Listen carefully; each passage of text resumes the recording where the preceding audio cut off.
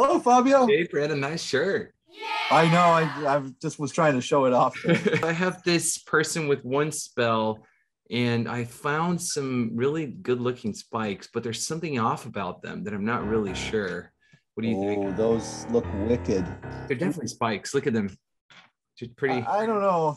I think these might be something else. We should bring in a specialist. I know a wicketologist, Dr. Fasano. AKA EEG Queen. Welcome. Thank you. Wow, this is a really cool EEG, and this is such an important thing to recognize. So what about these make you think that they're epileptiform discharges? Yeah, I think they're pretty spiky. Yeah, they're pretty spiky. Yeah. But everything that's spiky is an epileptiform, right? There's some characteristics of this that should make you pause a little bit. So look at the first look at the frequency of these. They're kind of, if you look, they're kind of oscillating at the same frequency as the background activity, right? True, yeah. And are they disrupting the background? They're not really disrupting the background. Can you elaborate on that? You know, we don't really see any disruption in terms of amplitude. Like it's the same amplitude as the background, the same frequency as the background. We don't see slow waves afterward. Yeah. You know, it's kind of very similar to the background in terms of frequency and amplitude, except it's spiky. You know, it doesn't catch your eye in that way. I see. That makes sense. I mean, wouldn't you say though, at least one of them, I mean, the amplitudes look a little different to me. It looks like they're little higher amplitude, and that's probably why Fabio stopped on it. Yeah. If you look a little further, there's some activity. Oh, you're right. No, it's a little around the same. These guys. But yeah, right there, it looks like he's kind of drowsy there for a second, and those kind of pop out. So yeah, they definitely are something you'd notice. Okay. I think, what is that? So the amplitude kind of waxes and wanes a little bit. And look at this average. I have to call these guys spikes. I'm not convinced. What about the morphology? They're symmetric, I think. Yeah. Going slow, down going slow. Does that tell you anything? I think it goes against spikes based on some of the criteria. Yeah, that you know, that morphology where it looks symmetric kind of gives pause as well. So taking all of those things together, it's probably a normal variant. they're a little bit enveloped, right? Envelope, what does that mean? Not great, but don't they seem sort of rise and fall a little bit? It does, yeah. Yep. What does that have to do with an envelope?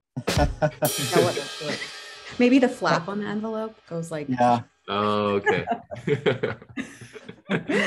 Fair enough. Isn't the idea though, when we say something is enveloped, that somehow it's a faster kind of oscillation, probably being modulated by something slow. So in this case, that can make it look more accentuated and ending out than it deserves to look, I guess. Right. Because I think you were arguing that really this is probably just the ongoing background oscillation, but just, for whatever reason, sticking up a little more. Yes. And for whatever reason, happening to look a little spikier, but fundamentally, it's not a different rhythm. Correct. It's like the background rhythm looking different there. Yeah. Does the fact that it's temporal help us at all, or not really? It does. Usually we see this variant in the temporal region, but you can see similar activity in other brain regions that's the same frequency as the background activity, and it just can kind of change. And so this isn't necessarily only seen in the temporal region, though that is the most common. What do you call it? These are wicket spikes. Why where that name comes from? Wickets must have that appearance. They have a very wickety appearance. What's a wicket? Isn't it the Indian cricket thing that they play with? It rhymes with cricket. Probably not. Isn't there a wicket fence Oh, it could be that. Right. We probably better look this up. Yeah, we gotta Google this. Edit this thing out. Yeah, it's a small door or gate, especially one bedside or one and a larger one. Oh, and then like you said, in cricket. Yeah. 3 stumps with 2 bails across the top. Yeah, like these guys.